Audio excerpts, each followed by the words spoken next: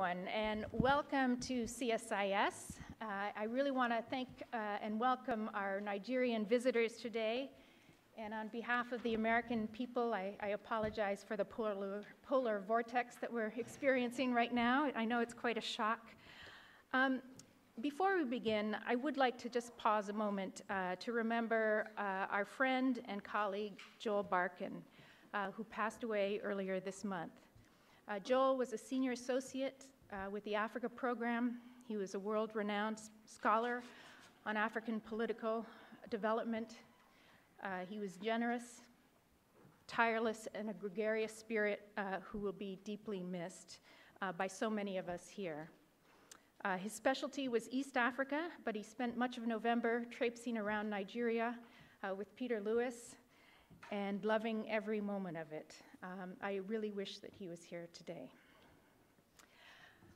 So, this event marks the launch of the CSIS Nigeria Election Forum, a series of events that we will be holding over the course of the next 18 months in the run-up and aftermath of Nigeria's forthcoming national elections, currently scheduled, or just scheduled, for February 14th, 2015. We're very grateful to the Ford Foundation for the generous support that has made the forum possible, and to the Johns Hopkins School of Advanced International Studies, CSIS, Peter Lewis, and Paul Lubeck for partnering with us on this forum. Also, to the many colleagues and Nigeria watchers here in Washington who have been generous with their time and insights in helping us shape this series going forward as well. The list is long, but among them are Christopher Munoz from NDI, Sarah Prey at Open Society Foundations, Johnny Carson and John Temin at USIP, Deirdre Lepin, Gretchen Burkle at IRI. I think there are many more here, and if we haven't got to you yet, we certainly will in the course of the series. I'm looking at John Payton and John Campbell here in the front row. And so we hope that this will be actually a very collaborative effort here in Washington to help raise the profile of these elections. The forum is intended, again, to kind of showcase the importance of these upcoming elections and profile the perspectives of a diverse range of Nigerian opinion leaders, activists, political and party leaders, and government officials around the challenges that are facing us in the year ahead. We hope also to identify the priority steps in ensuring that the 2015 elections are free, fair, and credible in the eyes of the Nigerian people, and to better understand where U.S. assistance and diplomatic engagement, whether public or private, can be most effective and helpful. Elections, obviously, are not the be-all and end-all of the democratic process, but they are critically important moments for the political leaders to be held to account and for citizens to shape the country's future. But also, as competing visions of the future crystallize, elections can also be moments that lay bare and sometimes deepen existing fissures, political, regional, religious, ethnic, and so forth. And they too often serve as triggers of uncertainty, insecurity, and sometimes violence. In Nigeria, these forthcoming elections are critically important. Nigeria is in a period of political flux. Political alliances are shifting as fractures within the ruling PDP have opened, opposition parties coming together to form a coalition, the All Progressive Congress. Elite consensus around the rules of succession is beginning to unravel. And the tensions that were manifest in the 2011 elections, which left 800 people dead in their aftermath, many are still unresolved. The possibilities of attacks from the violent extremist group Boko Haram in the north or from militias in the country's oil-producing Niger Delta compound this challenge. So it's in this context of uncertainty and change that the quality, the integrity, and the credibility of the elections have profound implications and the potential of deepening divisions or beginning to bridge them. At this launch event, we have a really exceptional panel. Professor Atahiru Jega, chair of Nigeria's Independent National Election Commission, INEC, has joined us, and a stellar group of civil society leaders who are engaged in the electoral process, in civic education, and human rights, and so forth. And after Professor Jaga's remarks, we're going to turn to a panel, which my colleague Richard Downey will chair. Before I briefly introduce Professor Jaga, I wanted to turn to Hillary Pennington, who's Vice President at Ford Foundation, just to say a few words. And again, we're really most grateful for Ford's support.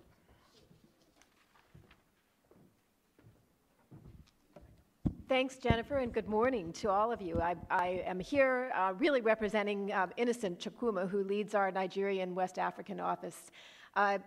But I'm very, very much looking forward to your discussions here. You know, just as Jennifer just said, I think if there is anything that observers and stakeholders inside and outside of Nigeria are in agreement about the forthcoming general elections, it is that they have the potential to define the stability and future direction of the country. Attention so far has focused on the challenges, especially the volatile security environment, deep-rooted ethnic and religious divisions in the Nigerian society, and the virulent rhetoric of leading political figures which feeds the tension. But for us at the Ford Foundation, the elections present a unique opportunity that has not always been there in the recent history of Nigeria. The possibility of having evenly and keenly contested elections between political parties of fairly equal standing, given the coming together of key opposition parties under one umbrella and the defection of key figures from the ruling party to the opposition. But this opportunity also presents a different kind of challenge that underscores the importance of this gathering today, which is that the outcome of the elections and its acceptability by all stakeholders will depend heavily on public perception of how effective, efficient, and in particular neutral the electoral administration and other critical players will be in performing their functions before, during, and after the election. And we are therefore happy that these series of convenings around the elections are kicking off with a conversation with the chairman of the Nigerian National Independent Electoral Commission, INEC, Professor Atahiru Jega, and leading civil society actors in the country to get their perspectives on what is going on and what needs to be done. In supporting this convening and the others that will follow under the rubric of the Nigeria Elections Forums, our hope at the Ford Foundation in sponsoring them is really threefold. First, that stakeholders, particularly those from Nigeria, will take advantage of them to have candid discussions and come up with suggestions and plans for action that can help advance the conduct of peaceful and credible elections in 2015. Second, that U.S. policymakers, and in particular the Africa policy community, will be exposed to the major issues at play in the run-up to the elections, be sensitized about the critical importance of the elections to the West African region, and more importantly, pay closer attention to key developments in this complicated time in Nigeria. And finally, we hope that participants will get balanced information about political developments in Nigeria and can contribute to dispelling the gloom and doom that sometimes pervade discussions about Nigeria these days. So we want to thank CSIS for organizing this meeting, and we look forward to a good discussion and continuing to partner with you going forward. Thank you. Thank you so much, Hillary. Now I will turn to Professor Jega, the chair. You have his biography in your handout, so I'm not going to go over that in detail. Just to say that Professor Jega was appointed by President Goodluck Jonathan in 2010 and steered the country through the 2011 elections. Those elections were not without flaws, but in technical terms, they were head and shoulders above the two preceding elections. And much of that is thanks to the leadership of Professor Jega, whose integrity and credibility, candor, openness to communication and to criticism made that possible. Professor Jaga's leadership showed that individuals can make a tremendous difference in shaping the credibility and restoring confidence in state institutions. He has a very tough road ahead, but he also has many supporters who are very eager to see this process succeed. So Professor Jaga, I'll turn over to you. Welcome, and the floor is yours.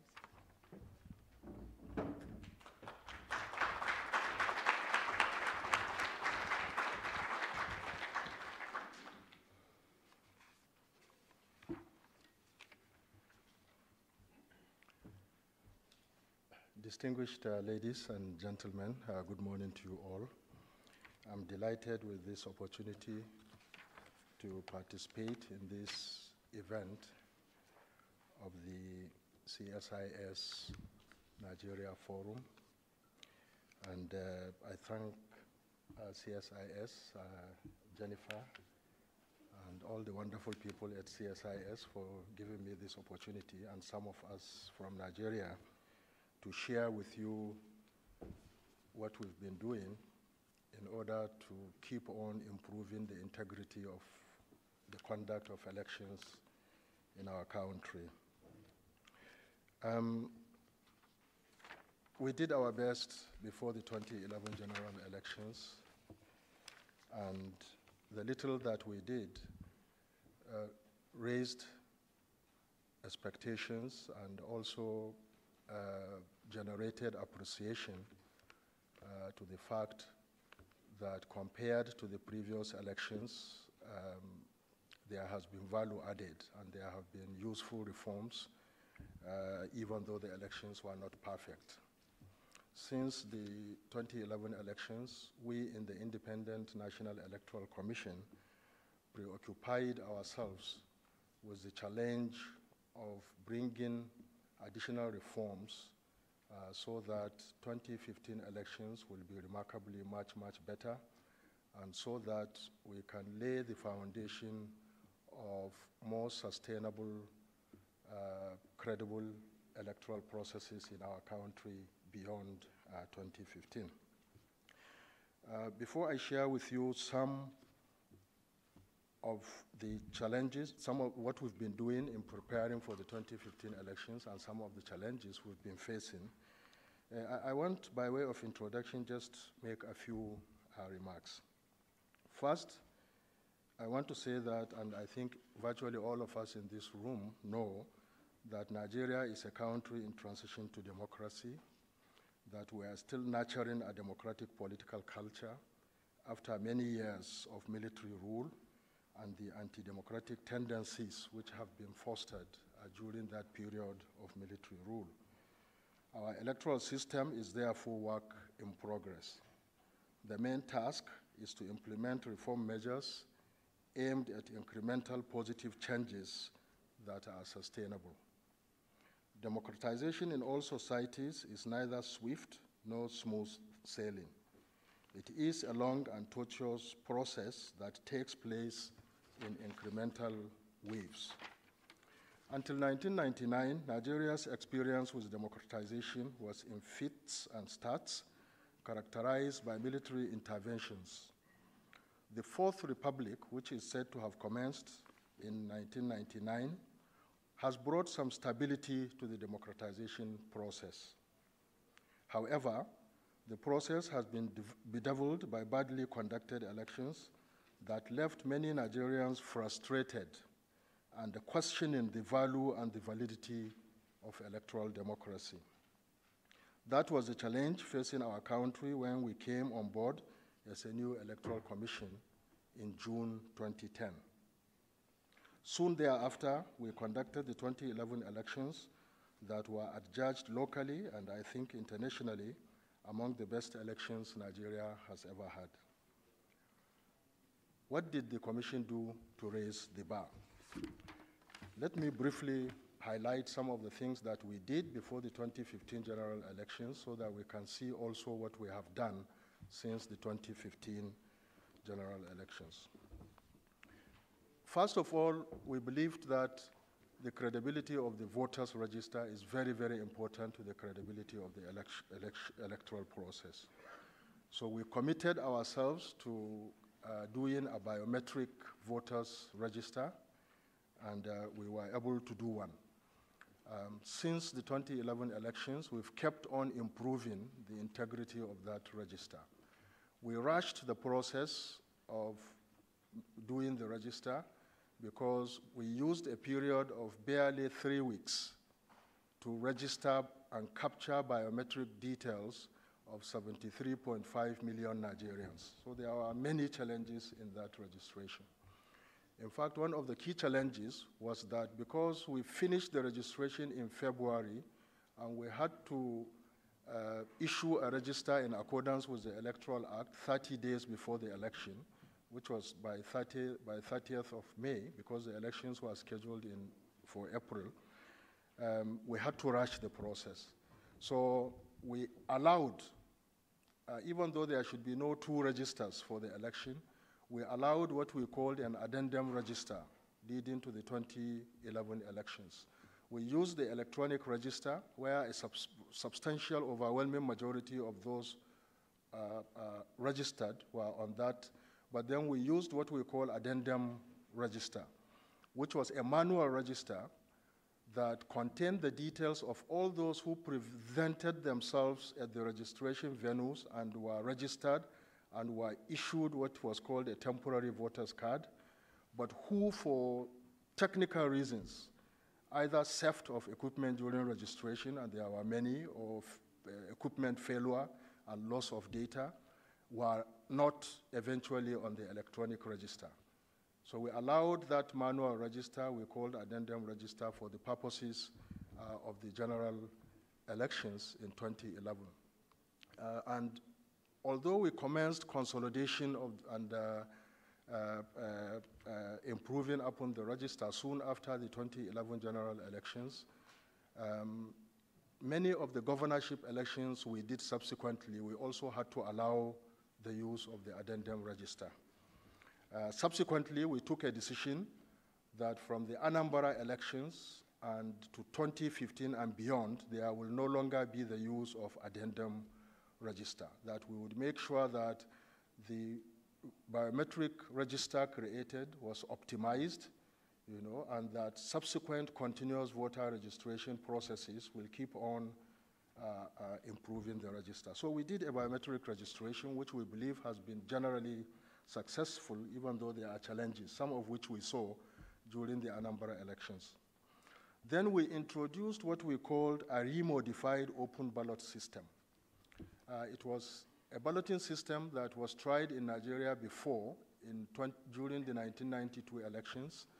But what we did in order to deal with some of the key challenges associated with elections in Nigeria, particularly fraud on election day, multiple voting, multiple registration, movement of people from one voting unit to another, we decided to have the process of accreditation and then the process of voting. Those who observed the elections saw it. It was a cumbersome procedure, a lot of time wasted, but it helped us to deal with that major problem in Nigerian elections when politicians move people from one polling unit to the other on election day. Then, thirdly, we improved election security as best as possible, particularly by improving some of the security features of sensitive electoral materials. These are standard things, normal things in many democracies, but which were lacking in our own context, but which we then ensured that were introduced. For example, serial numbering of ballot papers, color coding of the ballot papers, result sheets with security features, color coding or serial numbering of ballot boxes. All this we introduced, which were lacking before. Then we also revised the framework for engaging ad hoc staff for election duties. In general, volunteers are used globally.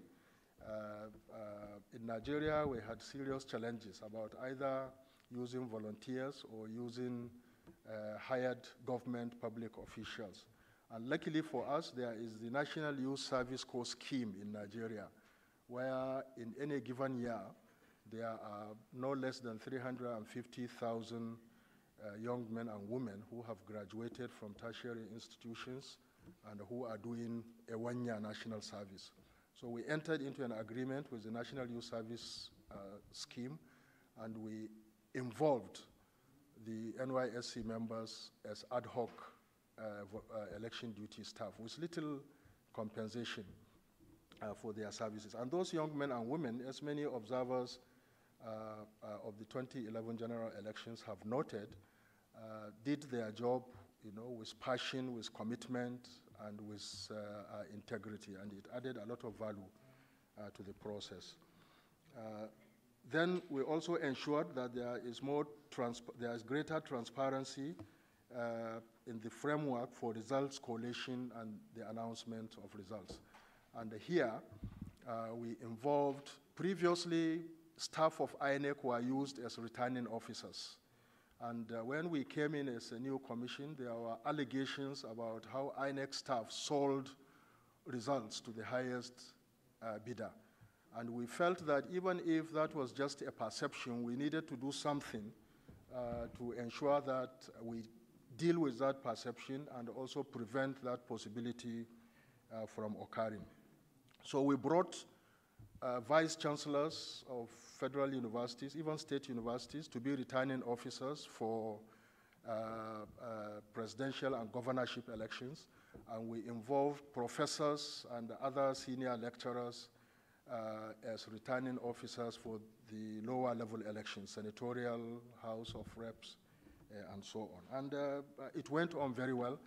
And I think there is also a general appreciation of how the involvement of this category of Nigerians has added value and integrity to the electoral process.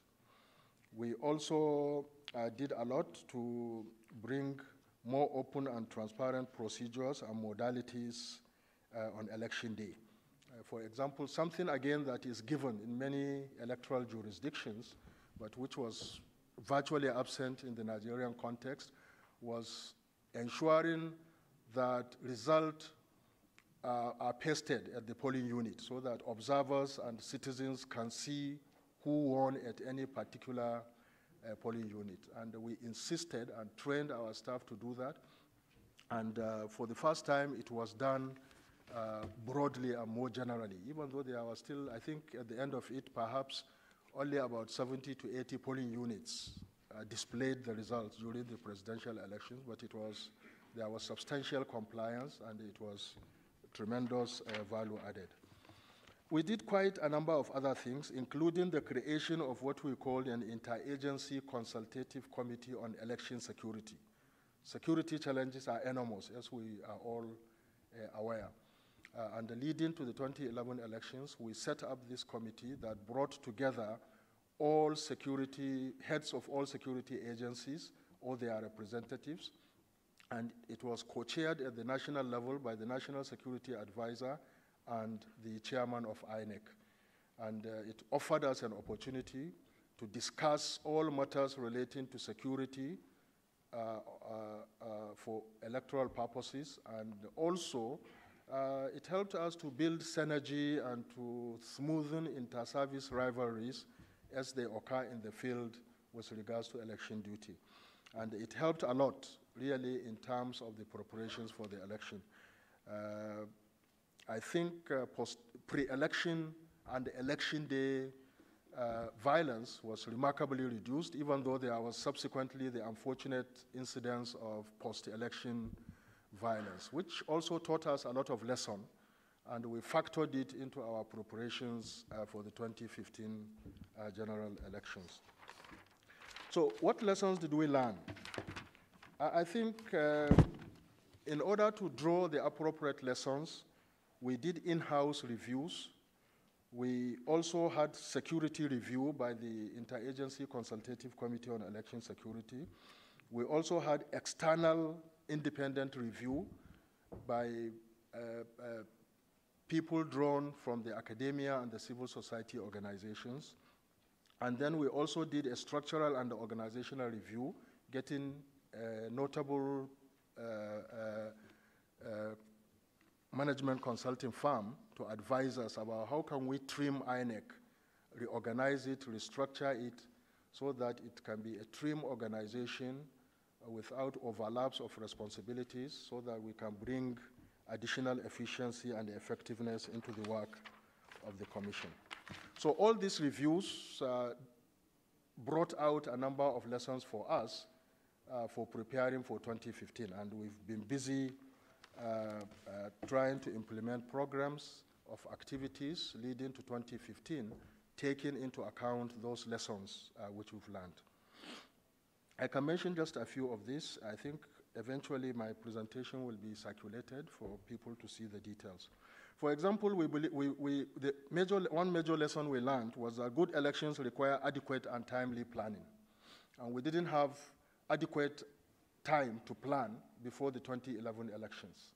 And we realized that going to the 2015 elections, we had to start planning soon after, and we've been doing quite a lot of that. We also learned that good elections are about effective partnerships and cooperation, because everybody has a role and a responsibility to play.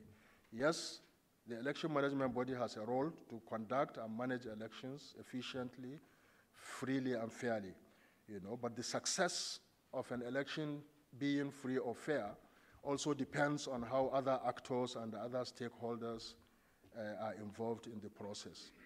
And improving partnerships and strengthening relationships and cooperation was a big lesson, and we've been busy trying to do that. Also, good elections are about openness. The little we've done to bring transparency to the process showed us how that is appreciated, and they need to be more open and more transparent as we prepare for the 2015 elections. And we also came away with the lesson that even though the election we conducted in 2011 was generally acclaimed as technically one of the best, if not the best, elections conducted in Nigeria, but we realized that we knew from all the reviews that it wasn't a perfect election. There were a lot of challenges, and there is also tremendous scope for improvement as we move towards 2015, and we applied ourselves to doing that. So as we prepared for the 2015 general elections, we identified what we call 3 focal points relating to structure, to policy, and to plan. With regards to structure, we've taken a long and a deep look at INEC as an institution, its structure and processes, as well as its human resources. With regards to policy, we have focused on developing new policies to guide our work and create the right normative framework for successful election management in Nigeria, not just in 2015, but beyond 2015. And with regards to planning, we have focused on both strategic planning and election day planning, which we believe are also very, very important for success. In the last 18 months or so, we've done quite a lot in regards to all these focal points which I have identified. Again, my presentation has in detail itemized what we've done. I will just give a few examples. For example, we did a strategic plan covering the period 2012 to 2016, and we've been busy implementing it. There are still challenges, but I think we've come far, and we believe that the way we've implemented it has added value which would impact the conduct of the elections in 2015. We also did a detailed, what we call an election project plan, which tells us what we needed to do, leading to the 2015 election. And we, as I have mentioned earlier on, did a comprehensive reorganization and restructuring of the commission based on the report of the management consulting firm which we engaged. I would not also bother to mention the specific things which the restructuring was designed to achieve. I have itemized them here.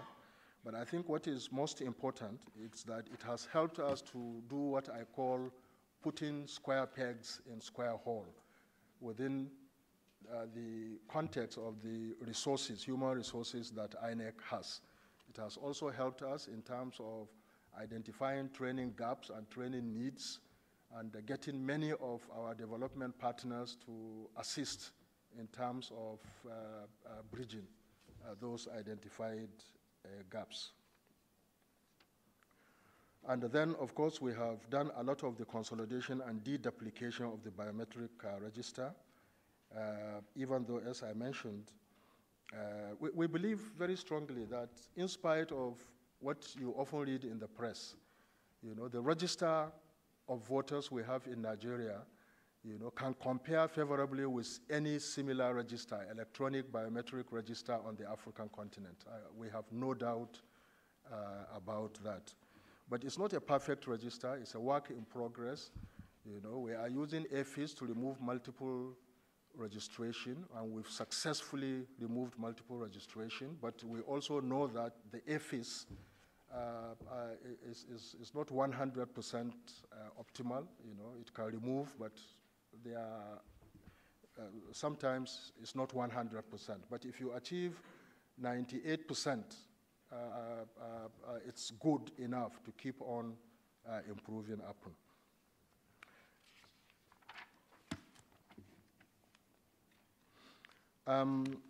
One area which was very challenging for us was the area of voter education and publicity. And we've done our best before 2011. We realized there is a lot more to be done leading to 2015. And we have just approved what we call communication policy and strategy, which gives us a good framework in terms of how to communicate more effectively leading to the 2015 general elections, with identified roles and target groups and what strategies can be used to reach those target groups. So in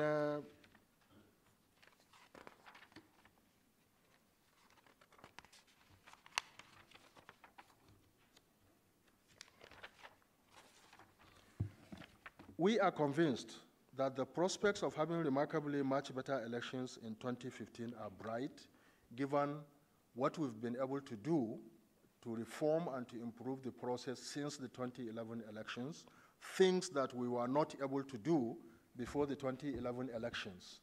And we believe that this should add tremendous value to making 2015 elections free, fair, peaceful, and credible. But of course, there are still a number of challenges outstanding. There is the challenge of insecurity, which I think is generally known, and some of these are systemic challenges. There is little, if anything, that an electoral commission can do about it. But I can tell you that as far as we are concerned in INEC, we are preparing in the belief that elections will take place everywhere, all over the country in 2015. And our hope is that long before 2015, given the many efforts that are being made to bring peace, whether it is with regards to the security agencies or with regards to dialogue and reaching out, we hope that sufficient stability would be restored in many of these areas where there is emergency, for us to be able to do elections without any fear for the staff that we deploy on election duty or for the materials that we would deploy on election duty. We have to be incurable optimists to operate in the kind of atmosphere in which we operate. And I think many Nigerians would want to see elections take place all over the country. And so, as I say, we prepare, in the belief that elections will take place all over the country. Funding is a challenge. In our country, where where money is involved, everybody is suspect.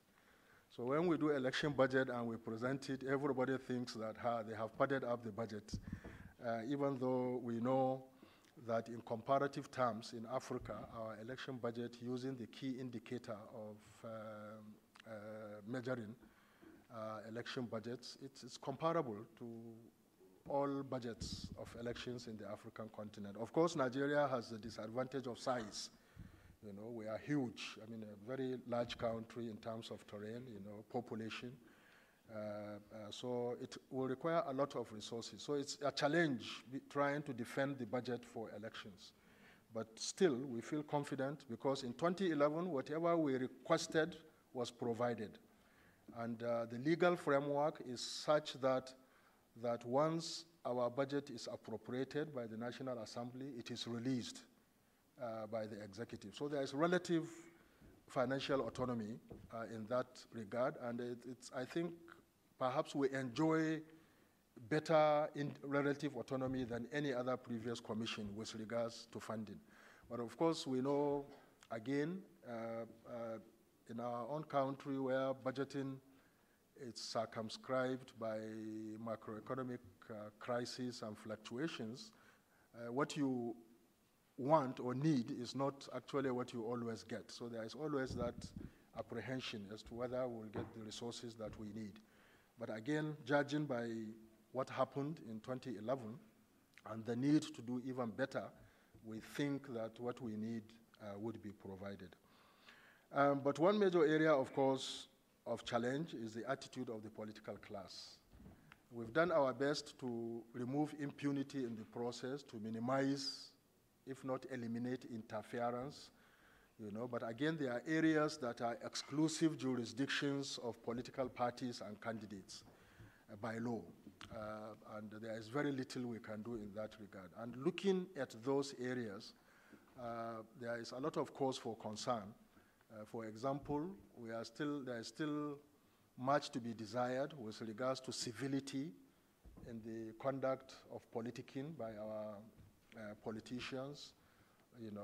Sometimes statements made by politicians or candidates are not really state-manly, or statesman, is that the word? Or statesmanship, whatever. And the utterances, tend to overheat the atmosphere and to generate conflict rather than create a framework for stability and so on. So this is a very serious matter of concern. And we also know that the mindset with which politicians come into the political arena is what in Nigeria is called the do-or-die mentality, winning by hook or by crook. We've succeeded in moderating that. We've got all the political parties to commit themselves to a code of conduct. We did that before the 2007 elections. We've done that now, long before the 2011 elections. But a code of conduct is a freely signed agreement. There are little, if any, sanctions. It's all a matter of trust and the disposition and the attitude of the politicians who have signed this code of conduct. So our hope is to work together with many civil society, non-governmental organizations to keep on pushing for the need for political parties to respect the code of conduct, to bring civility into political discourses, to focus on manifestos and agenda and programs rather than personality and insults and those kinds of things. The other challenge is that we also have, in general, an apathetic and indifferent citizenry, very inactive. If you look at the statistics of participation, in 2011, I think the highest percentage was with regards to the presidential election, and it was barely 57% or thereabout. In Anambra election, which we did recently, participation rate was 26%. Or thereabouts. Although, if you compare it with participation rate in the previous elections, the previous governorship election in Anambra State, for example, had barely 17% participation level. The one we conducted recently had 26%. But there is still a lot of talk about disenfranchisement, that we have disenfranchised people and so on. And really, the whole talk about disenfranchisement was media hype by those who lost the election in Anambra State and who wanted to capitalize on the few mistakes that have been made in order to have the entire results cancelled. all talk about disenfranchisement was about people who were on the addendum register and whom we said will not vote in the election, and whom we gave an opportunity as far back as August to use the continuous registration platform to have their details recaptured onto the electronic register. And we did our best with limitations of resources to do voter education, to get people to come out and so on. We even did a display of the register and required all those who did not see their names on the displayed register to know that they need to use the opportunity of the CVR so that their details will be recaptured. Evidently, many people did not use that opportunity. And of course, since we didn't use the addendum registers, if you came to a polling unit and your name is not on the register, then you are not allowed to vote. And because many of these people had the temporary voters card issued in 2011, then what you see is they flash the card. We have the card, yet our name is not in the register, and a lot of media hype was done. Again, one weakness of our communication strategy was that we did not respond efficiently and quickly until the damage was done. And it's a big lesson we've learned from Anambra moving forward. And then, of course, there were many people who did multiple registration and whose names have been removed from the register. Our business rule was that if a person does more than one registration, we eliminate the last registration that has been done. No, we eliminate the previous registrations and leave the last registration that has been done. So if somebody registered in a particular place initially and went and registered again, and by our business rule, we removed him from the first place where he has registered, and during election now he comes to that place, of course he would not see his name on the register. Now the lesson we've learned from Anambra is that as we move towards 2015, in all of these elections we are going to do in Ekiti and in Osun State this year, we intend to also publish the names of those who have done multiple registration. If you come to a polling unit, your name is not on the register, it's because you've done multiple registration, and this is where your name is.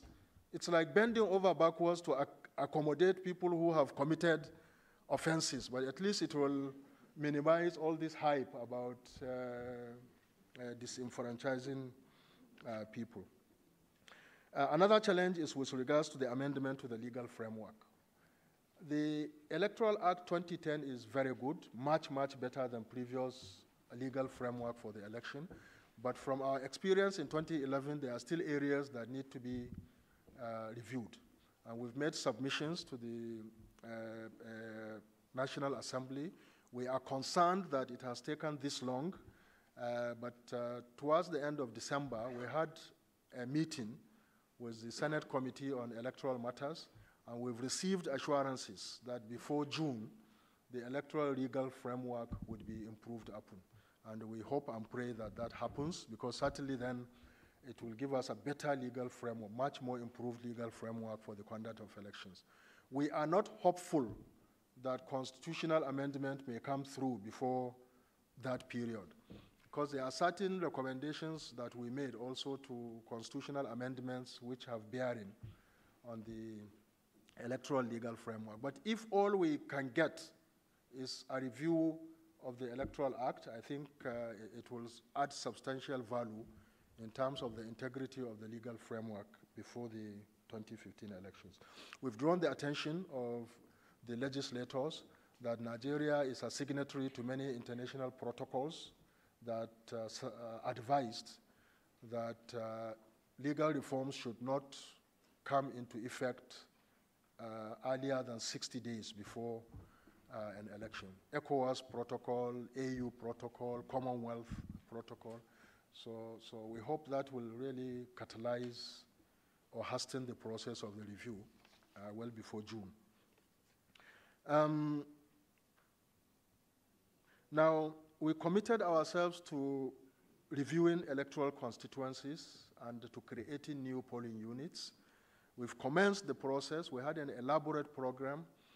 Regrettably, as we all know, reviewing constituencies is a very controversial political matter, and the signals we've been getting, we ourselves, particularly because of inadequacy and the inaccuracy of data, particularly the population data, to be able to, because population criteria is major in our context, even though there are other variables for that.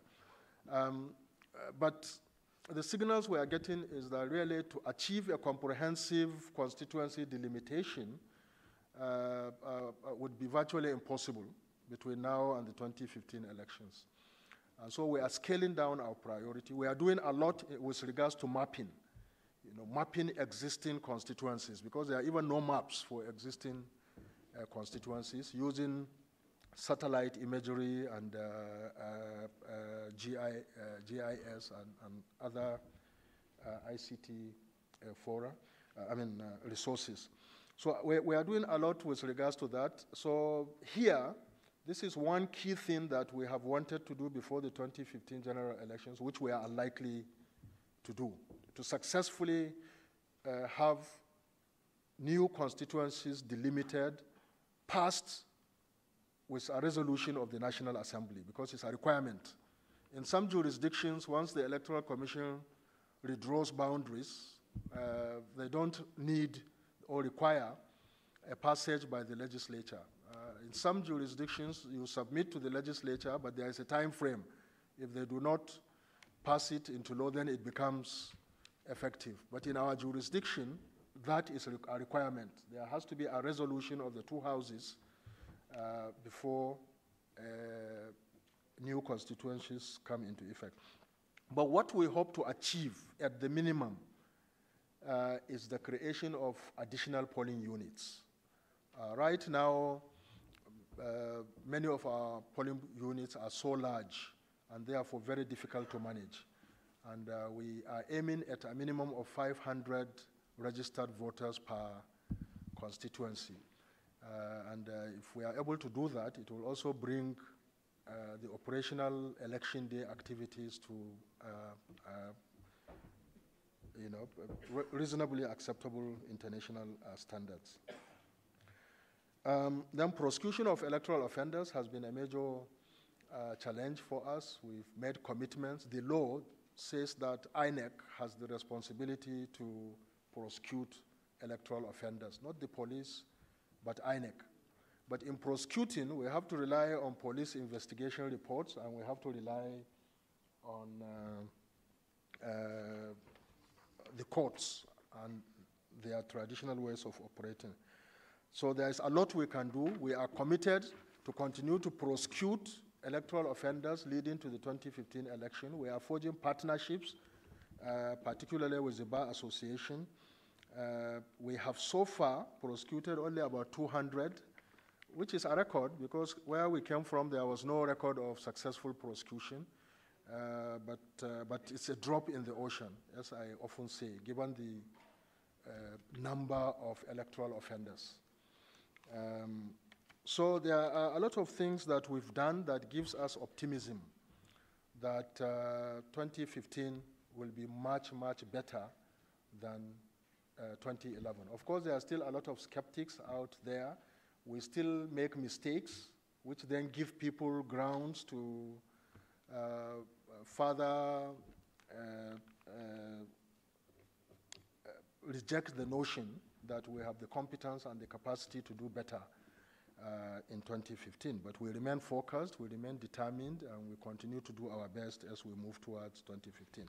So the assurance I will give you here is that from an assessment of our preparations, 2015 general elections will be much, much better than 2011. We will continue to raise the bar substantially from where we left it in 2011.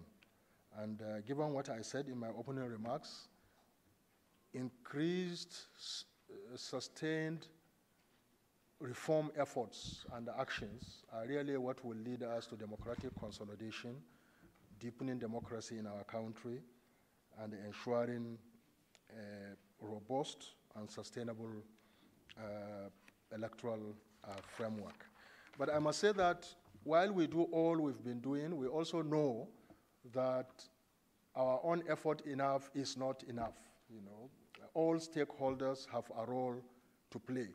And when you hear people speak in the media or some politicians speak, it is as if it is only INEC that can make elections in 2015 free, fair, and credible. Everybody has a role, the politicians, the parties, the civil society organizations, the different stakeholders.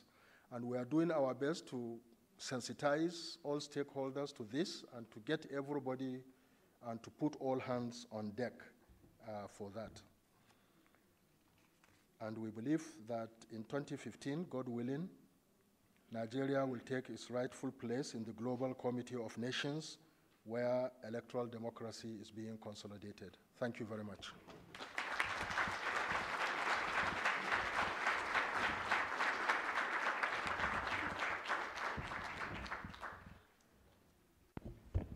Thank you so much, Professor Jega. And for the audience here, we will post those remarks on our website to go along with the webcast here, so you can look at the finer details.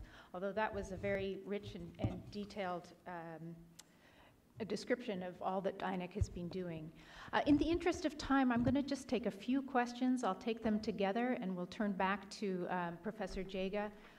This may mean that our following panel goes over a little bit. I hope you can bear with us in that. But let's take some questions. Gentleman there, and then we'll come over here. Thank you. Thank you, Professor Jega, for your brilliant presentation here. My name is Samuel Oke-Mbono. I'm the Executive Director of the Nigerian American Leadership Council, located right here in Washington, D.C. And as a policy advisory institution for United States government regarding Nigeria, American matters and Nigerian matters. We like to pride ourselves in trying to offer solutions and not just criticizing from the bench. And so as much as your presentation has captured some of the questions that we had today, but we'd like to also prefer an advisory that perhaps INEC needs to install security cameras within the polling centers, especially while the results are being collated, because we all know that there's just this potential that's always out there for either INEC staff or anybody else to try to compromise the votes after they're already cast.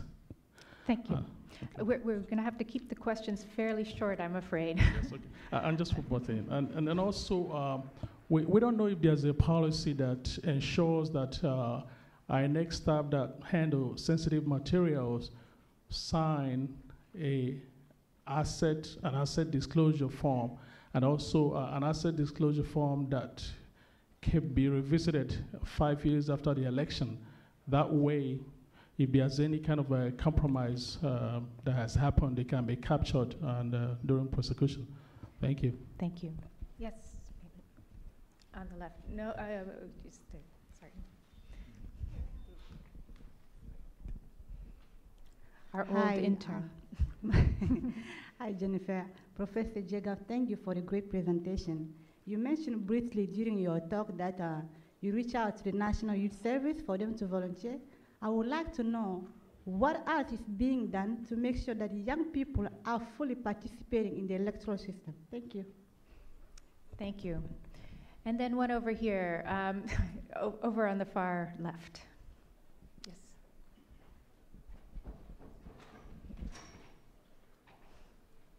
Hi, Professor Jega. Thanks for your presentation. You mentioned briefly about the media. I'm wondering, what is INEC doing with regards to Nigerian media? If you look at the last election in Ghana, their media played a critical role in helping to quiet things down. You know, they were calling out politicians that were making inflammatory remarks. So it was quite remarkable. I was watching live on Joy FM. So I'm thinking, if Ghana could play that role, can Nigerian media do the same? What role does INEC play in training Nigerian media that they have a critical role to play in next year's election? Thank you. Thank you very much. These are great questions and may actually be subject of future forums. I mean, we've been thinking of having one, particularly on the role of the media. Yes, Ambassador. Microphone's coming. Hello, Chairman Yeager. It's good to see you. I wanted to ask about the reports about the timetable of the election being moved up to the end of 2014, and whether or not also the timetable of the governorship would be after the presidency. And if any of that is true, then would like to have your comments as to what the thinking is to do that. Okay, I'm really afraid that we'll just take those. We don't want to pile you up too much with questions, and then turn to the panel, but we can come back for comments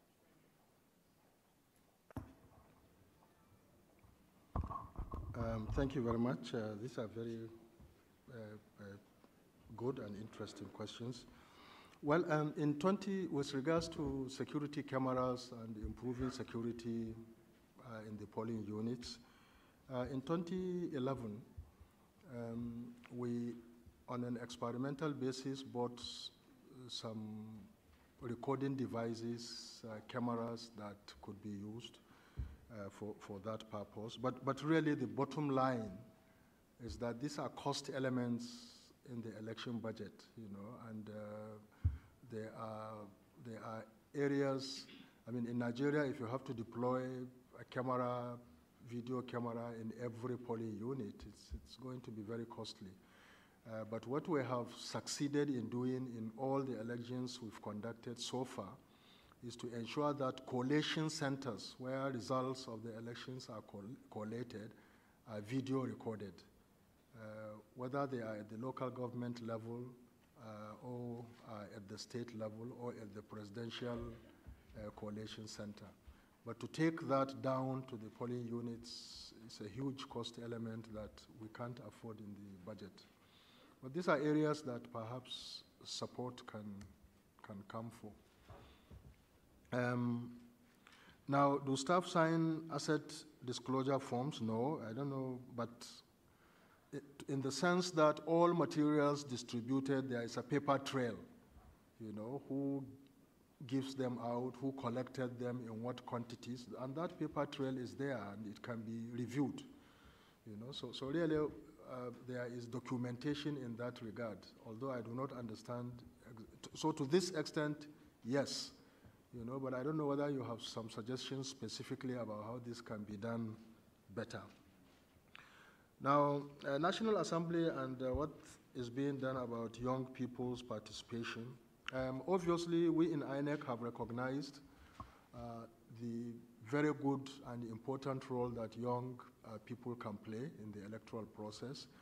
And in some of our partnerships with civil society organizations, we seek to explore those areas and to sensitize and to involve young people. One of the partnerships we've had, which has been very, very useful, is with regards to the use of social media, both by NGOs run and managed by young people, as well as targeting young people. And as I speak with you, in addition to our normal public relations department, we have created what we call a Citizens Information Center, Citizens Communications Center. We call it ICCC, you know. And it's been very useful. We use multimedia resources to provide information on a daily basis to all those who have inquired for information or clarification and so on. This is in addition to our website, which we keep on trying to improve. And so we recognize the very important role of young people. I don't think there are specific efforts at legislation that seeks to draw the potential of young people, but there are some lawyers here who are paying more attention to those issues than myself, who may comment. Now, Nigerian media compared to Ghanaian media and the positive roles they play. I think you are right. Unfortunately, in Nigeria, I mean, there are many good people out there in the media who are doing their job credibly or creditably. But the tendency has been negative, and the tendency has been that of the use, either skillful or crude use of the media by political interests to get what they want, the news that they favor them, rather than the truth and the facts of the case. And what we saw in Anambra is one of those clear illustrations of the ways in which political interests use the media to shape public opinion contrary to the facts on the ground. As I have said, yes, mistakes were made, serious, terrible mistakes, by, say, our official, the electoral officer in one of the 21 local governments messed up, I have said it, the distribution of result sheets. We made sure in the past, result sheets were just a pro forma form, which you can take a result sheet from Enugu and take it to Anambra or take it to Sokoto and use it. You know, and we customized result sheets such that, you know, a result sheet is always specific to a polling unit. You know, so attention has to be paid to the distribution. If you make a wrong distribution, then it takes time and energy and effort to retrieve and to redistribute. And we've trained our people, and they knew this, and unfortunately, in one of the 21 local governments, the distribution was messed up. There was no credible explanation as to why that happened, which was why we have commenced prosecution of the officer involved. You know, and that happened in one local government. Unfortunately, politicians used that local government to make nonsense of the entire elections in the 20 other local governments, you know, and wanted the results to be cancelled because of that. You know, and the Nigerian media, you know, got on, regrettably. And again, it's not their fault. Maybe it's also the fault of our own communication strategies. As I said, we were slow in responding, and we've learned the bitter lesson from that as we move towards 2015. But you are right, there is a lot that the media can do positively, and we are increasing our engagement with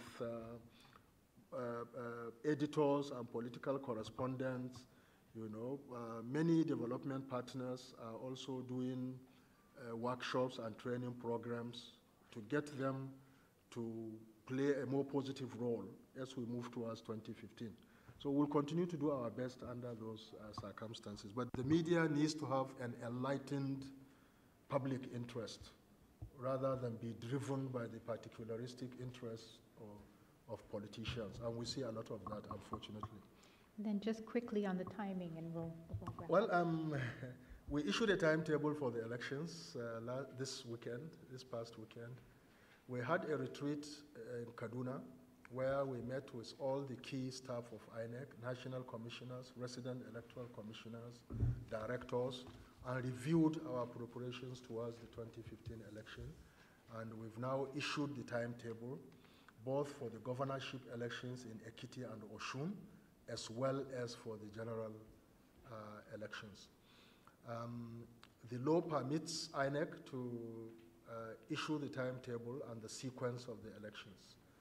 And what we have done is to decide now, instead of the 3 elections that we conducted in 2011, we will now conduct 2 elections in 2015. And we've decided to do all the national elections on one day, and then to do all the local state elections on another day.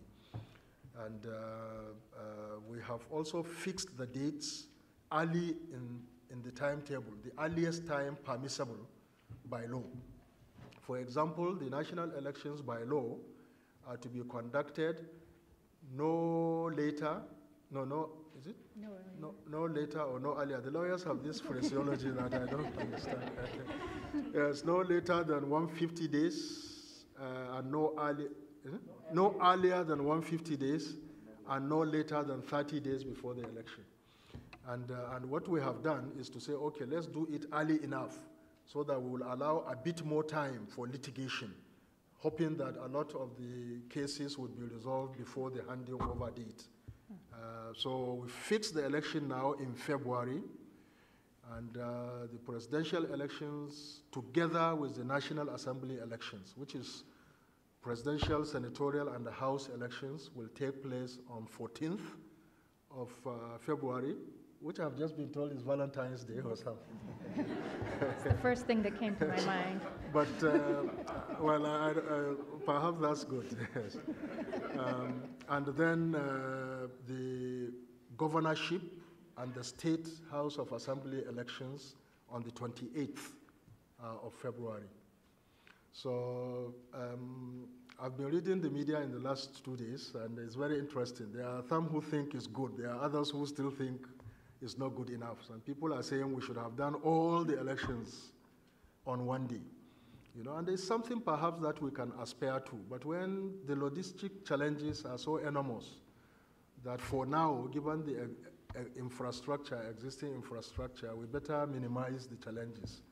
And facing the elections is probably better for now. And I share an anecdote. I was in a conference with Ahmed Hassan, the chairman of the Kenyan Electoral Commission, sometimes last year. And after he made a very beautiful presentation, he was asked, if there is anything that you did in this election that given the opportunity you will not do again, what will it be? And he said, conducting all the elections on one day. So I quickly cornered him and said, you need to come to Nigeria and tell Nigerians why, frankly, it will be very, very challenging for now for us to do all the elections on one day. But what we are trying to do is to keep on trying, and improving. As I said, incremental positive changes, which are sustainable, and that's what we are working towards.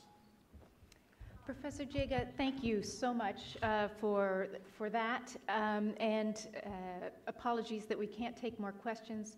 We're going to turn quickly to the next panel. If everyone could just stay in their seats, and the panel will come up. Again, everyone here, I think, wants you to succeed, and I think are willing to do what they can from here to help that happen. So thanks very much, and please join me in.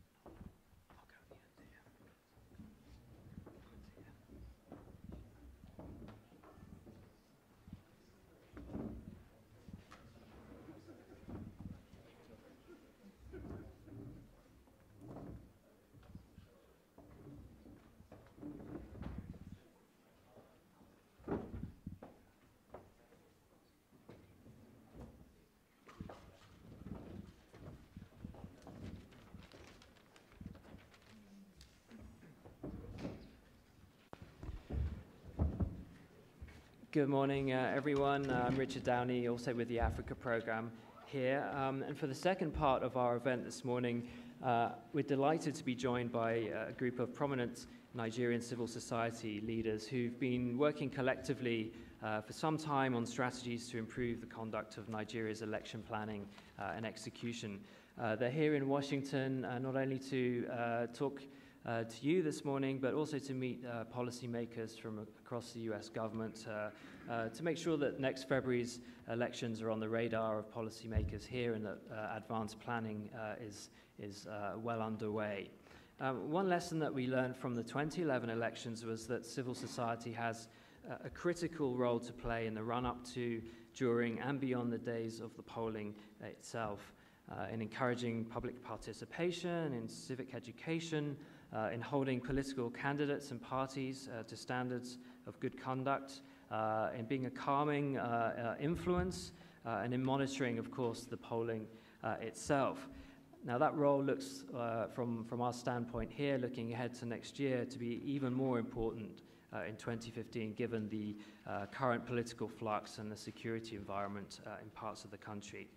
On our panel this morning, we have the heads of some of the most influential civil society groups in Nigeria. Also, actually, coincidentally, a triumvirate of lawyers on the platform this morning. That wasn't deliberate, but you have their bios in front of you. I won't waste time going into all the details, but just very briefly, Clement Nwankwo, my immediate right, is the Executive Director of Policy and Legal Advocacy Center. He also hosts and leads the Civil Society Nigeria Election Situation Room. That's a platform for all the various civil society organizations working on electoral observation. Next to him, Aisha Asori is CEO of the Nigerian Women's Trust Fund, which is a non-profit organization working to increase the quality and quantity of women in government. And then to my far right is Festus Okoye, who's a barrister, solicitor of the Supreme Court of Nigeria, also executive director of the NGO Human Rights Monitor, and also the national coordinator of the Independent Election Monitoring Group, along with various other titles and accolades as well. Our three panelists are only half of the delegation we have with us here this week. The others, we just don't have a platform big enough here for all of them, but the others, perhaps they can stand up and just sort of say hello to the audience as well. We have Abiola Akiode Afolabi, sorry, I'm mangling names already, who's Executive Director of Women Advocates Research and Documentation Center. Inemo Samiyama is the Country Director of the Stakeholders Democracy Network, which works in the Niger Delta. And then Jude Ohanele, who's President of the Southeast Governance Network, which is a coalition of civil society organizations in the southeast region of Nigeria. And when we get to the Q&A, I'd like to bring them in as much as possible and include them in the conversation as well. But first, I'd like to turn to Clement to make a few opening remarks. We'll have very brief remarks as well from Aisha and Festus, and then we'll reserve the rest of the time for your questions and answers. Clement. Thank you very much, Richard. First of all, to thank CSIS for organizing this. It's really, for us, quite encouraging to see the Nigeria elections beginning to take center stage in policy centers such as Washington, D.C. As well, Ford Foundation for supporting this. We really, the chairman of INEC has spoken this morning, and he gives us a lot of encouragement looking towards 2015, and only a few days ago announced dates for the 2015 general elections, the first being February 14th next year. He says he doesn't know why it was fixed for February 14th, certainly given the tension, given the pressures, given the talk about violence, fixing it on a day that has its own significance for love and peace. Perhaps means that that's the expectation we all have towards 2015. But certainly the elections in 2015 represents or would represent a milestone for Nigeria's political and democratic development, were it to go very successful. And we hope it does go very successful. We in the civil society groups have continued to work in support of INEC. Not just because INEC is headed by one of our own, but because all of our work has really focused on helping to entrench the development of democracy in Nigeria. Civil society are organized around a lot of fora. The Civil Society Election Situation Room is one of such, which brings together several Nigerian organizations working in different areas, different focuses to try to achieve cohesion in terms of our interventions with elections. And we have had several of such interventions: engagement with INEC, engagement with the security services, engagement with the actors of state, engagement with the political parties, to provide an unbiased intervention and coordination with these different stakeholders in the election process. And like I said, civil society groups continue to give support to INEC in what it does. We must, of course, commend the chairman of INEC for his openness. This was made, I think Jennifer in her opening remarks did make those comments. Openness, but also willingness to take criticisms. And we've had quite a lot of criticisms for INEC. The last local council, the last local governorship elections in Anambra that the chairman repeatedly mentioned was one of such important occasions for us to observe the elections and come up with our own criticisms of the challenges that INEC has not really addressed the way we would like it to address it. And the chairman has mentioned several issues. Increasingly, of course, INEC is showing the potential and perhaps even likelihood of being able to address these issues. In the last governorship elections, which is only 2 months away, 2 months ago, there were criticisms of INEC about its logistics preparations. We did criticize the voters register. It continues to be a cause for concern for us because of the various observations, various complaints about the adequacy of the voters register. We do know that INEC is doing a lot to try to bring it in conformity with acceptable standards and reduce the complaints. And we hope that looking towards 2015, that INEC would, as the chairman has stated, address this problem, because it would be a major concern if this problem was to remain in the 2015 general elections. And we know that there are local governorship elections coming up in June this year in Ekiti, and following that, Osun State. We would be following those elections quite closely to see INEC's preparedness to deal with elections.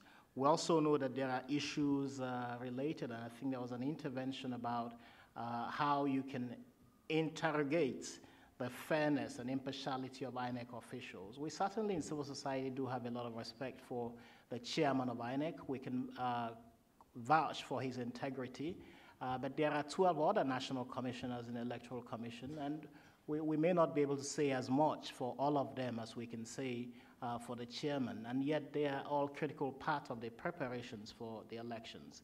And the chairman may be chairman, but he's not a dictatorial chairman, which means that some of these actors also have a say in how the elections are conducted, and sometimes their loyalty, their interests, and who they serve is also a matter of concern for civil society groups, and we're anxious to see that the chairman can exert his own moral authority over some of these national commissioners and get them to be more concerned about delivering free and credible elections, just as he is also willing to do.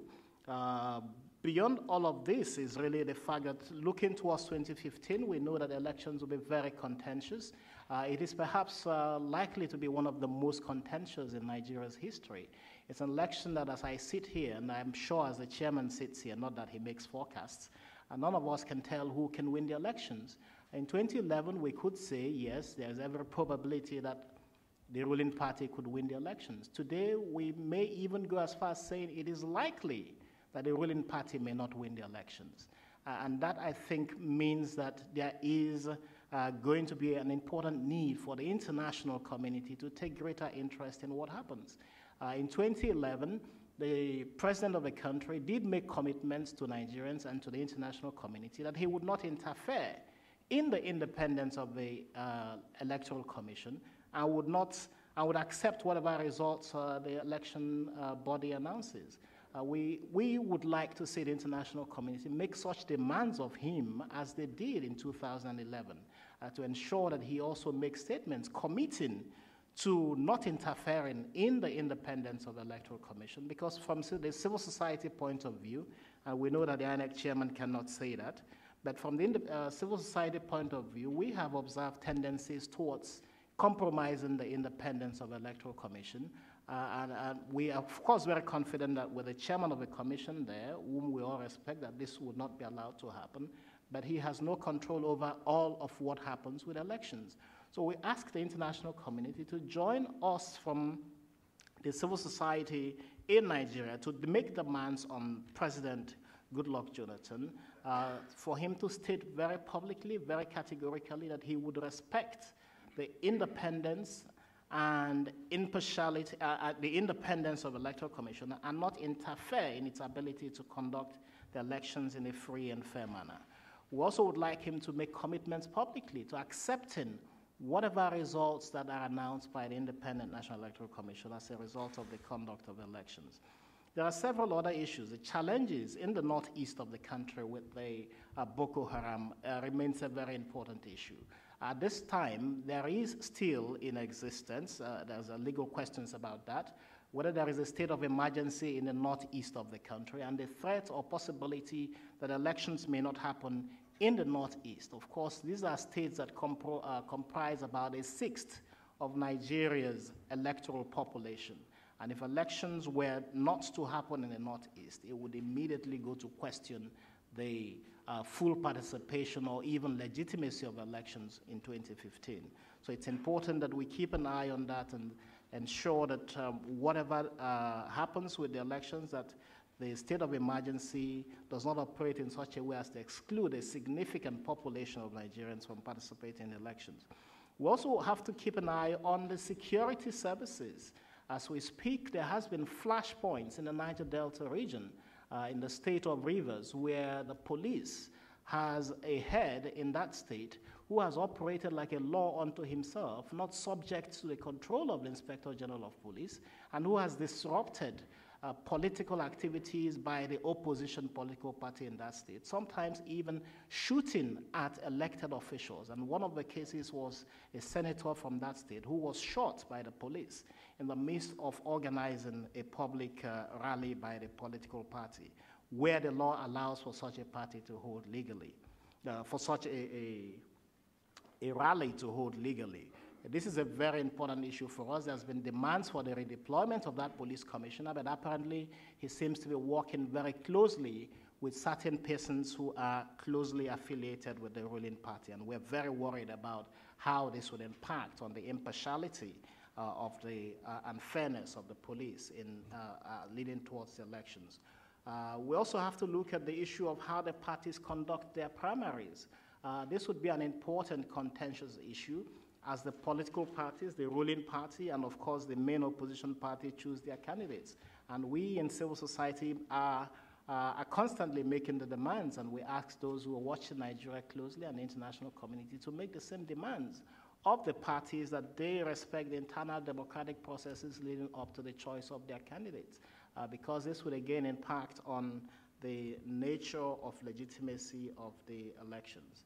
I would just say one more thing and stop, which is really the support for the work that civil society is doing in Nigeria, that it is important that we get as much support as possible. The dimensions of work that we would need to do in 2015 with elections would really even be greater, and we ask that the international community continues to give us support to be able to achieve the various interventions that we need to do. Thank you so much. Thank you, Clement. Aisha, over to you. Thank you. Good morning, everyone. Happy to be here, and thank you to CSIS, Ford Foundation, and obviously the audience for being here.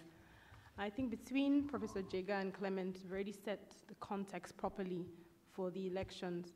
But as a Nigerian who's lived all her life there, I can't overstress that our fears as Nigerians for elections are not irrational.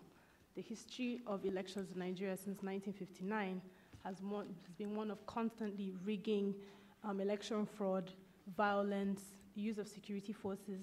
That's our reality. And while INEC will be commended for improving the elections in 2011, the truth still remains that we still have a long way to go, which was pointed out by Jega. So that's the context in which we are preparing for 2015. Since the 2011 elections, which were partly marred by first cancellations of the first day of elections because material didn't arrive on time, we've still had those issues with elections that happened in 2013, particularly in Anambra, which is the latest one. So we can see a pattern of recurring issues, particularly around materials, violence, security issues, And that's what is worrying most of Nigerians and worrying myself and my constituencies, which are mainly women and young people. Ironically, people will say, including INEC officials, that women make up the majority of voters in Nigeria. I think after the cleanup of the register in Anambra, supposedly we had more women registered than men.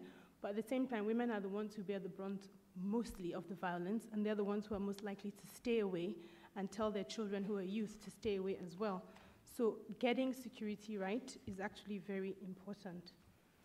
So in that context, for me, there are really 3-4 key areas of concerns, not to belabor the issue, but the first would be the preparedness of INEC. What can we do to help INEC be more prepared in terms of meeting all its objectives and its timelines and its goals? We've heard Jega talk about the register, the continuous register, voters registration going on, cleaning up, publishing the register for voter verification. Typically, these things and the timelines given usually get pushed back. How can we ensure that these things keep on track and we can prepare? Again, Jega has pointed out, planning is key. How do we help them stay with their plans? He mentioned the legal framework. That cannot be underscored enough. We really need to get the Electoral Act approved. These are one of the ways in which the elections are impacted without the control, or what's the word I'm looking for? Without the control of INEC, because INEC really can't say what type of timeline NAS will work with. So it's very important for us to put enough pressure on the National Assembly to finish passing the Electoral Act and the Constitution if it's going to have any impact on our electoral framework. We've talked about voter apathy. Again, that's very critical for us. There are 2 things. First I mentioned was the violence. The second bit is the quality of the candidates. There's a lot that could be done in terms of talking about the candidates and helping Nigerians to understand how one candidate is more important or more interesting or more qualified than others in a way that's non-partisan. Something that's come up repeatedly is that both the media doesn't seem to be unbiased. How can we get unbiased voices to talk about these candidates in a way that is very objective and measurable? That will deal with voters' apathy, I think. I won't talk about security issues because Clement has covered that extensively. And it was also good to hear from Jega that despite the security challenges, INEC has plans to have elections everywhere in 2015. That's very important.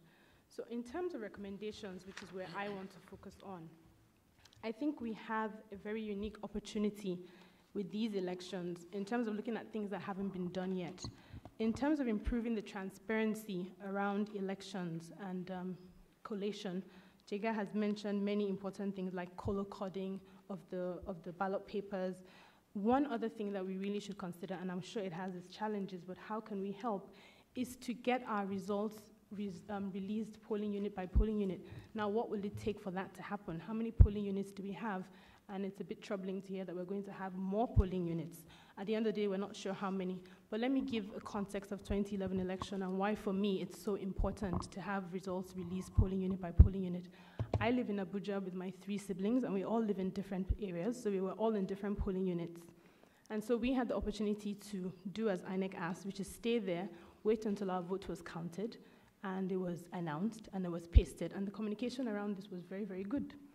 So I knew what the polling results were from my polling unit, and I went home and sat in front of the TV, happily waiting to see these results announced, so that I would be able to verify that my polling unit results were correct. But unfortunately, the results for FCT were announced in a lump.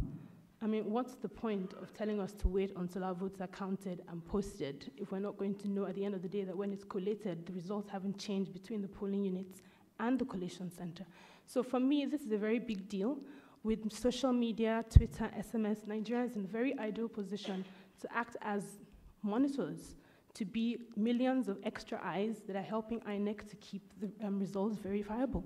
And this is where maybe exit polls could come in. How can we use this to also help create some more transparency around the process? So for me, use of technology is very key. How can we get this into INEC's planning?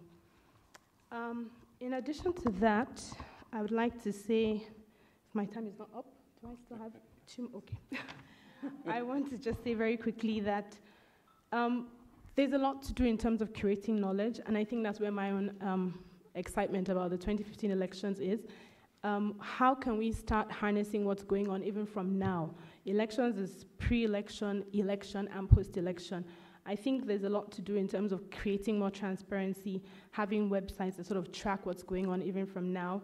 There are lots of initiatives going on in Nigeria around CSOs. Where can support come for them and the technology they want to use to ensure that we can all sort of use the same checklist as observers during the 2015 election, so that all this information is very easily collated and can act as a result. So for example, it's not public information, but if I heard that 30% women were the voters in Gombe, how do I know if this is good or bad if I don't know what it was before? So it's very important to start keeping that type of data, and it helps with building our democracy and strengthening the elections that we're working towards. But that said, I want to say that INEC has definitely done a lot to improve. Their work is commendable, and also their burdens are understood. But the truth is, Nigerians have been bruised by decades of bad elections, and just the unfortunate truth is we just have to do better. Thank you. Thank you very much, Aisha. We love the policy recommendations as well. So finally, over to you, Festus. You know, the beauty about speaking last is that you can just adopt what every other person has said, and either make some additions or just keep quiet. Since this particular electoral commission came into being, I think that there has been increased confidence on the part of the Nigerian people that there's a possibility that their votes may likely count if they vote. Now, with the release of the electoral timetable by the Independent National Electoral Commission over the weekend, the political tempo and the dynamics of the Nigerian situation has just simply changed. There were some politicians who did not realize that the 2015 election was so close and that the political party primaries were so close. The release of the timetable has just jolted them, and most of them are rushing back to their constituencies. Now, as an individual, I look towards the 2015 elections with some level of confidence. But getting towards the election itself and getting the Independent National Electoral Commission to conduct the election itself is, for me, at the moment, not the primary issue. The primary issue is that if you look at the narrative of the Nigerian situation on the part of the politicians, on the part of the political parties, you can see two tendencies that have just emerged.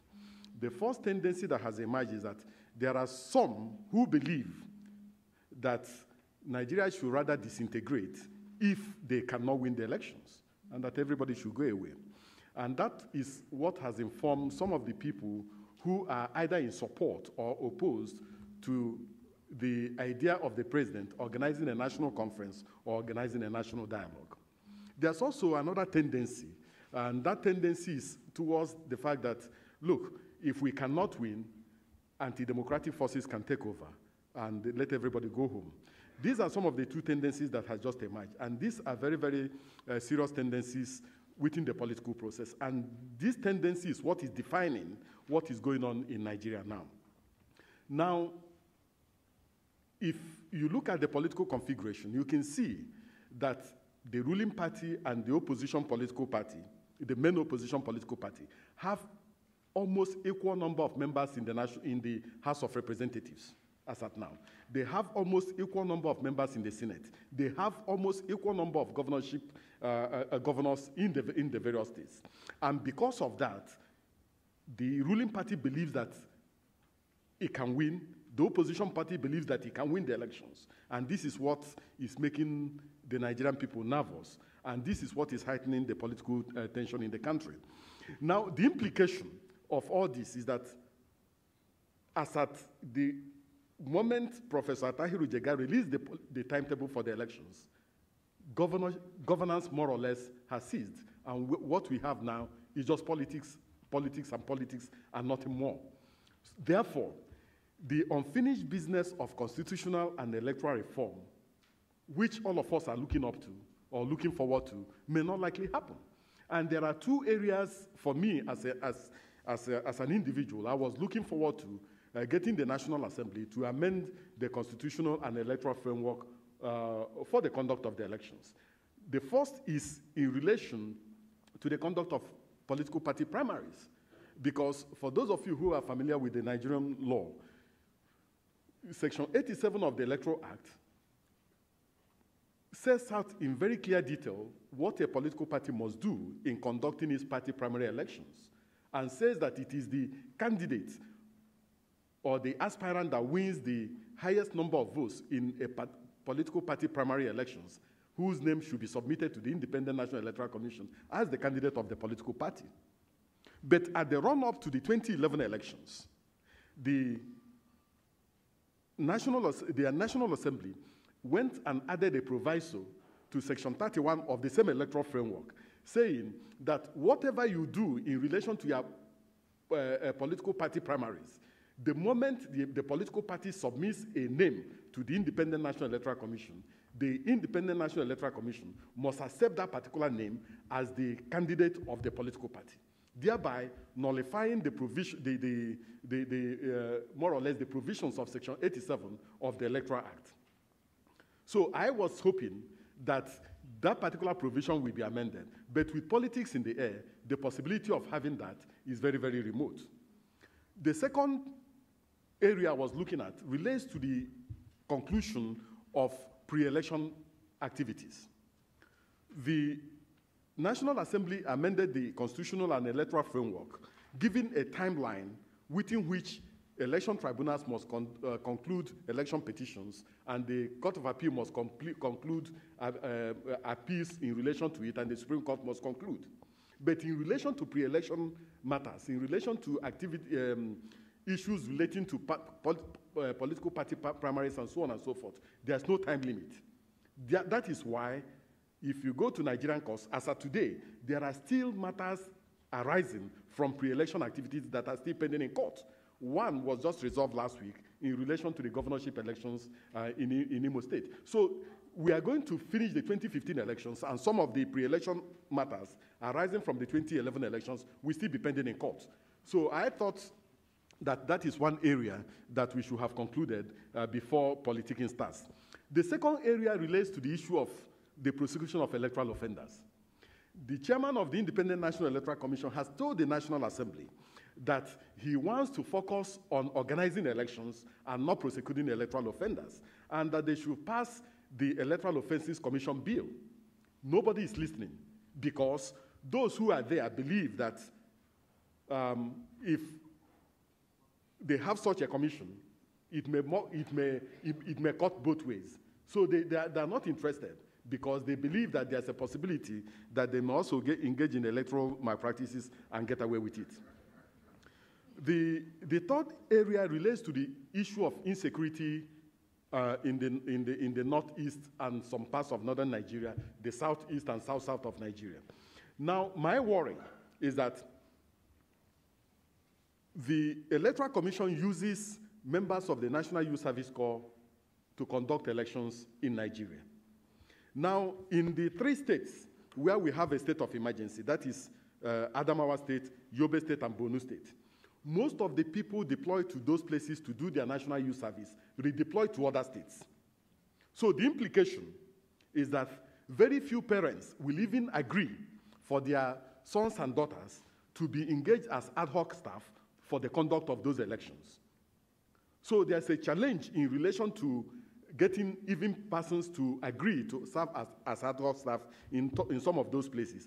And also, there's also a challenge in relation to the electoral framework, because by the Nigerian Constitution, for you to be declared as the president of the Federal Republic of Nigeria, or for you to win the elections, you must not only have the highest number of votes, you must also secure 25% of the votes in 2/3 of all the states of the Federation. So, and whether you conduct elections in Yobe, Borno, or Adamawa State does not matter in calculating the 2/3. You must also calculate them. So if we don't have elections in those 3 states, it's going to have an impact, a very serious impact on the conduct of the Nigerian elections. So for me, as things are very, very fluid, What those of us in civil society need to do is to try and find ways and means of recreating ourselves. The danger I see and my worry is that while civil society groups and organizations are trying to recreate themselves, the politicians and the political parties are busy floating and creating their own civil society groups and organizations. And their own civil society groups and organizations are more resourced and more powerful. They can place full-page adverts on the newspapers. They can engage the radio stations, and they can also engage journalists to write stories for them. So people are finding it very difficult to determine which one is the genuine civil society group and which one is the government or political party or politicians funded civil society.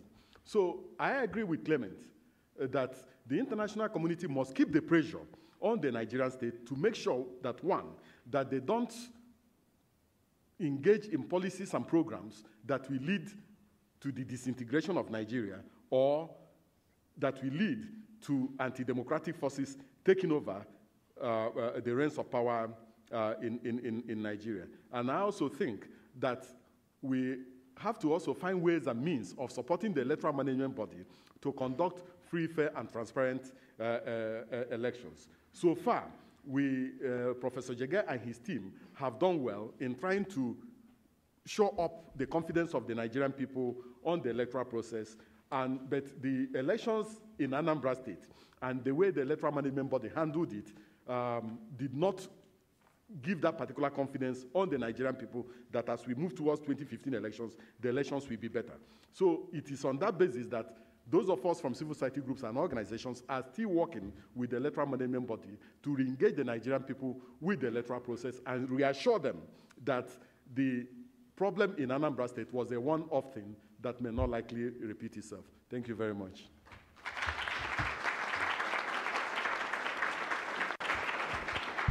Thank you to all three of you for such focused, great presentations, and it allows us 20-25 minutes or so for questions and answers. So I'm going to open the floor straight away, take a group of questions at a time. Please identify yourself and keep the questions as to the point as possible so we can fit in as many as we can. Let's start with the gentleman at the back who was the first in raising his hand. Yes, I want to commend all our colleagues who have spoken today. And I especially thank Professor Jega for the creativity that he brings to a long-running problem.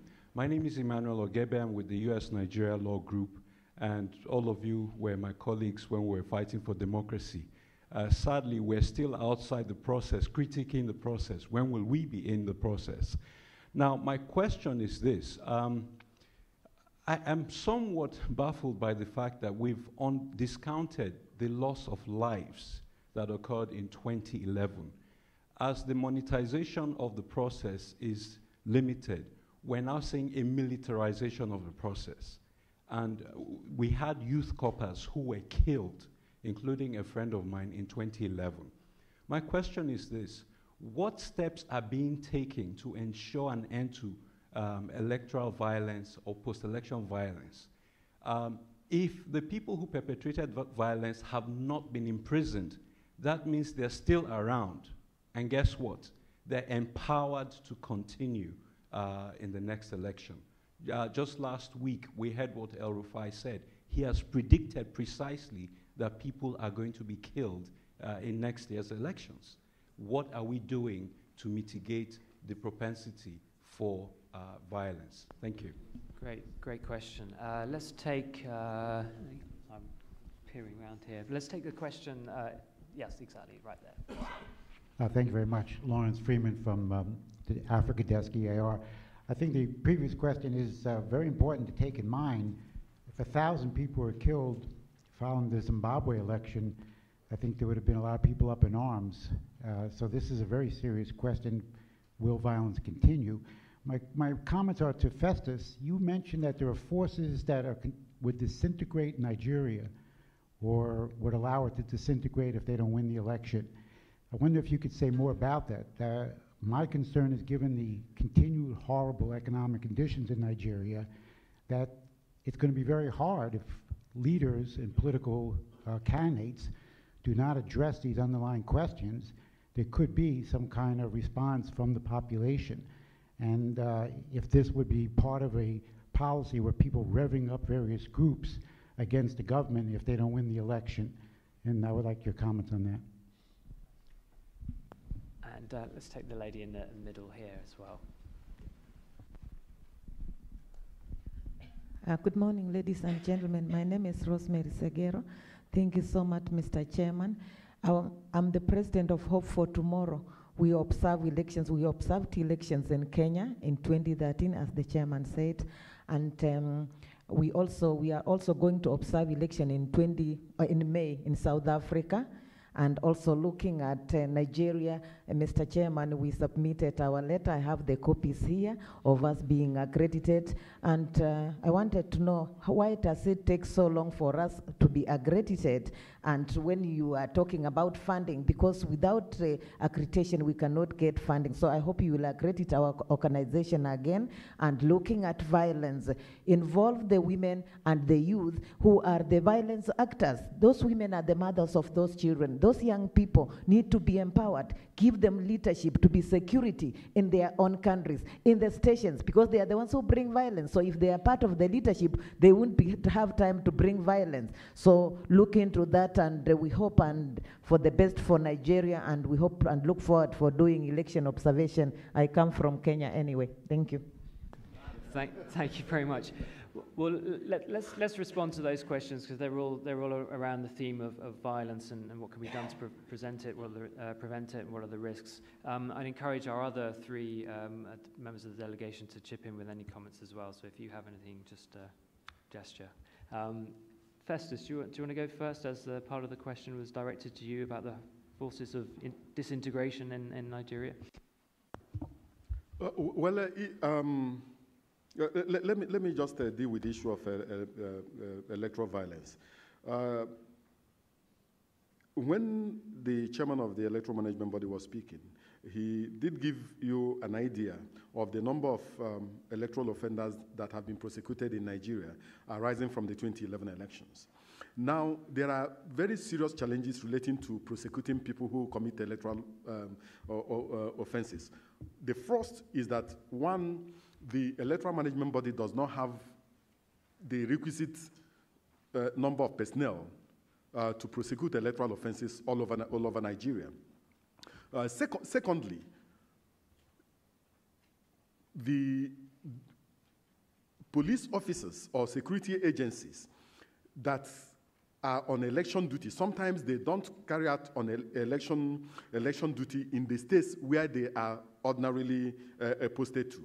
On election day, some of them are moved from one place to the other. So when they arrest an electoral offender, for instance, on election day, they finish the elections and they go back to their base. When it is time to charge the electoral offender to court or to give evidence, it is also always very, very difficult to get them to come and give evidence. And that is why you have a situation where, if you look at the statistics of even those who were charged to court arising from electoral offenses, you will see that most of the cases were thrown out on grounds of a lack of diligence in prosecution, because the prosecutors could not get the police officers or those who made the arrest to come and give evidence in court. So the cases had to be thrown out. The other thing is that some of the people who are arrested on election day are just the foot soldiers of the actual people who send them.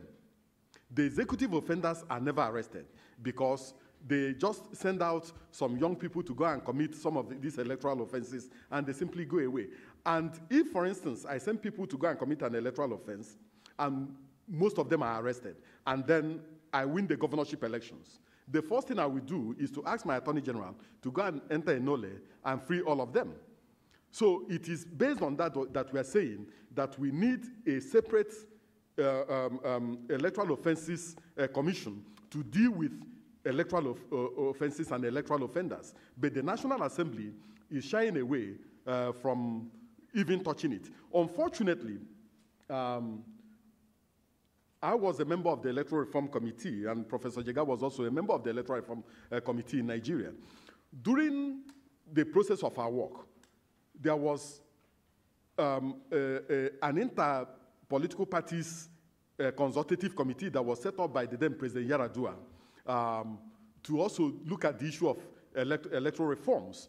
And the vice president then, who is the current president of Nigeria, headed that particular consultative committee. They were the ones who drew up the Electoral Offences Commission bill and forwarded to the Electoral Reform Committee. What we did was just to clean up what the current president drew up and then forwarded back to them. I'm definitely surprised that since he came to power, he's no longer talking about a bill which he drafted.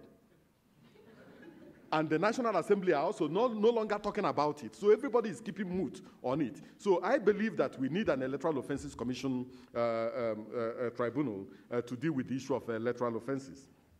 On the issue of the forces of disintegration, if you've been reading the newspapers, there are some people who believe that the current president of the Federal Republic of Nigeria is facing electoral challenges because he's from the Niger Delta.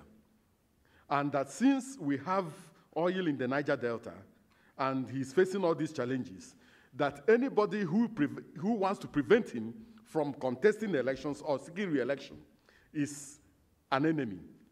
In fact, if you've been reading the newspapers, one of the prominent leaders of the Niger Delta came out in the open and said that anybody who is opposing the president's re-election is opposing God. You know, and there are some forces who have been saying if the president does not win this election, Nigeria can go to blazes. And nobody is talking to them. Nobody is saying anything to them. And the president hears all these things and he keeps quiet. He has never for one day come out to say, no, Nigeria as an entity has come to stay. Nigeria is an entity, is a sovereign state, and I will not encourage anybody that will tamper with his sovereignty. He has never come out to say that. So what that means is that he is also giving some tacit approval and tacit encouragement to some of these people who are saying these things. And then there are those on the other side who are saying, this is our chance to win. And if we cannot win, then we don't care who takes over. And when you say if you cannot win, you don't care who takes over, we know who you want to take over. So I think that all these things, coupled with some of the economic challenges we have and some of the security challenges we have in the northeast and some parts of the north, is making people not to have confidence going towards the 2015 elections. But I think that with the way things are going, if civil society engages this process, if the electoral management body gives the Nigerian people confidence, and if the international community engages this process and says, look, we are focusing on Nigeria, we don't want anything to happen to the sovereignty of the country, I think that some of the forces that are calling for disintegration and some of the forces that are saying that anti-democratic forces will take over, will be very, very careful in what they do and what they say. I just want to add about the violence. Definitely there's a level of impunity, which again goes way back. But I think there are many things that we can do, because it's not likely we're going to get an election, what do you call it? Election? Exactly, before now in 2015. So what can we do? I know that the National Human Rights Commission is preparing a very extensive report on election malpractice, and it's due to be released anytime soon. I think it's something that all Africa watchers should be looking out for, because it's going to name some people. I think there's an opportunity here to use the media. We've talked about the use of the media. Can INEC use the media to focus on these 800,000 people that we hear on the list? Who are they? What are their names? Are they on the electoral register? Can they be punished in some other way? We have to think creatively, because as I said, we can't rely on just having an electoral offenses commission, which will probably take a few years to do. Again, there's a way to use youth groups, women groups. One speaker mentioned the fact that women are the ones who can talk to the young people who are their children. Maybe these are the opportunities that we need between now and the 2015 elections to highlight the importance of not getting involved in violent acts. We just have to think about ways around the issues. So I really think INEC too has a role to play. Who are these 800,000 people who committed offenses? Can their names be published? What are the rules that talk about privacy that would not allow them to do this? But how can we use what tools we already have instead of waiting for something that we don't have? Thanks. Abiola, one of our other delegates, has some comments. Thank you very much. One of the things that I want to say, particularly relating to the issue of electoral violence, I think that one of the biggest challenge that we have as Nigerians is how do we change the narrative? What do we have in the space now? Everybody's talking about the politics so heated up that everybody's talking about violence. So it is one of the challenges that we have to address as civil society. How do we begin to turn that discussion around to something that will be much more beneficial to the Nigerian people? And I think that with that, we'll be able to begin to see how we can address the issue of violence in election. I participated in the monitoring of the election in a number of states, and I'm aware that IFES put in a lot of money in working around the National Association for Peaceful Election, and one of the things that they were doing was to look at early warning signs around elections. And I participated in one of the programs that they organized with INEC in a number of states, where they had to go to all the local government.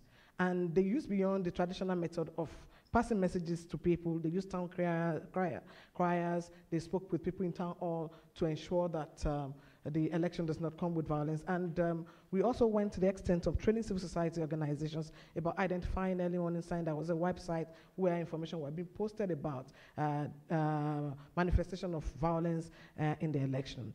And I think that, going by that, I think it's very important to talk about support for civil society, to be able to strengthen our work around preventing election violence from the from the electoral cycle, from the pre to the during and also to post-election, to ensure that we monitor and bring out some of the early warning signs. And the other thing about changing the narrative is also that it's important for us to begin to affirm election as an accountability tool in Nigeria. And I think that that's what we have not done for a long time. We have people who are politicians who lack no ideology. Today, they are in one political party. Tomorrow, they're in another one. And of course, they are ready to go to the third, to fourth, fifth. And it keeps going like that, meaning that you are even there in politics for no reason. So our politics in Nigeria cannot be business as usual. And I think that that is where the civil society can also make a very strong intervention to ensure that we begin to change the face of politics to an issue-based politics. Then also to change the face of election in such a way that people will believe in mandate protection. So every Nigeria, you know that you have to protect your vote, and we work towards it. And that's why I will support what Clement said earlier on, that there is a need for a lot of support. We are not starting early, I must say. The election is February. That's less than 1 year. So we need all the support that we need to take to be able to go the right way in 2015 elections. Thank you. Thank you. Yes, some comments as well from another of our delegates, please. Yeah, just a little bit on the issue of electoral violence, which is actually at the center of the core challenges we have in Nigeria. And I want to emphasize the fact that people are not going to stop being violent because some people talk to them. Violence is going to stop when Nigeria begins to punish violence. You know, that has to be made very clear. I've not seen any jurisdiction anywhere in the world where people stopped violence because it was fashionable. Somebody has got to be punished for committing an offense. And if you look at it critically from what has been said by my colleagues, you will see that for the fact that a sitting president who was part of configuring an electoral violence commission bill does not want to talk about the bill anymore. You agree with me that they are configuring an arrangement for violence to happen? Because I don't know what other thing you would do rather than push the bill you prepared while you were outside the political space, when you have all the power now to make sure that this bill is passed in 1 month. And I can assure you, because of the contentions at the moment, where both the opposition and the ruling party are having a 50-50 thing, which is healthy for Nigeria, I must confess, passing that bill will receive bipartisan alliance. Because at the moment, there is the tension on both sides, as Fabian noted, Festus noted. So that bill is a bill we need to talk about now. You know, despite the politicking going on, it is becoming clear to everybody that violence might mar that election. And there is need for an elite consensus on addressing violence as a first step towards this election. And I think that is what the international community need to push with us. That it's not just going to be an issue of persuading people. Nigeria can pass bills in 48 hours if they want to. This Electoral Offenses Commission bill can be passed and put to force before this election. And I can assure you that if we don't do that, just take it that some people are configuring this election for violence. That is one. And then on the issue of voter register, which is core to what we're doing, and I thank Professor Jega for being very proactive on that, because that's one of the things that will trigger the intra-election violence in 2015 if it is not addressed. We're all in Anambra, you know, as he noted, and there were clearly people who couldn't vote because their names weren't on the register.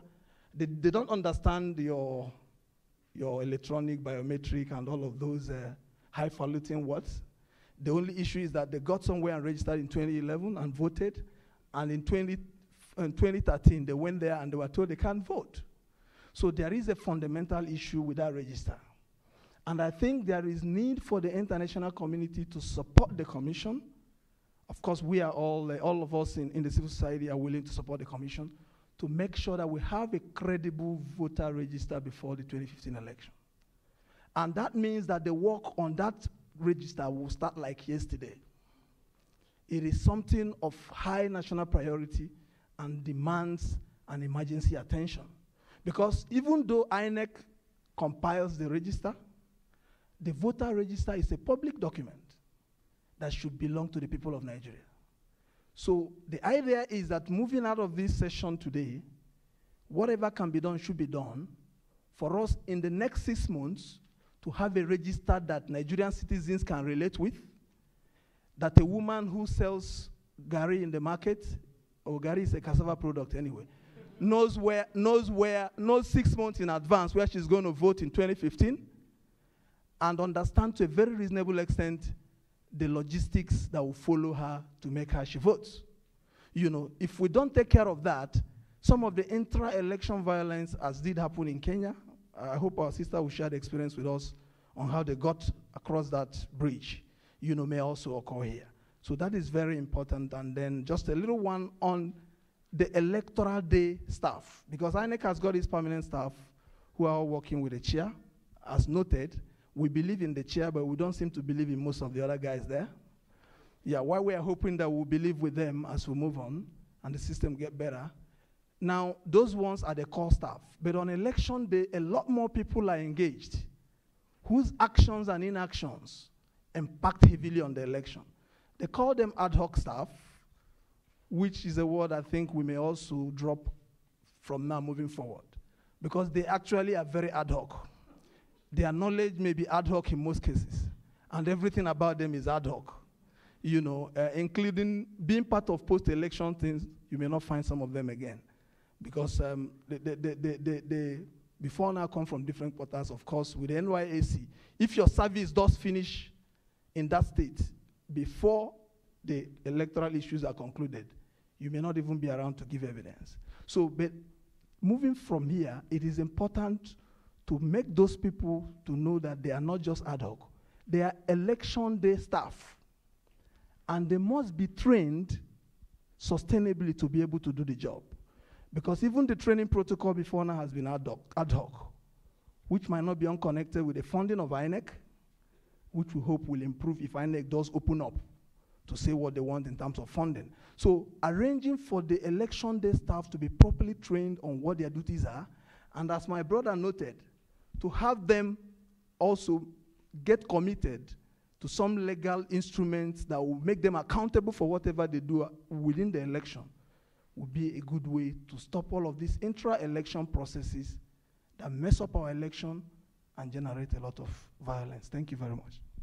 Thank you very much, Jude. Now, I'm aware we've already ran way over time, but I just want to wrap things up and with just one final question. Perhaps Clement, you can answer it.